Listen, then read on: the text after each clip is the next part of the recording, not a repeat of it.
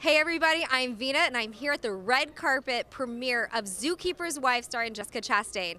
This is a movie for all you history buffs out there. It's set in 1939 and it's about World War II and the Warsaw Zoo. So stay tuned for some amazing interviews.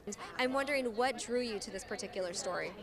I was drawn by her extraordinary mystical sense of identification with animals.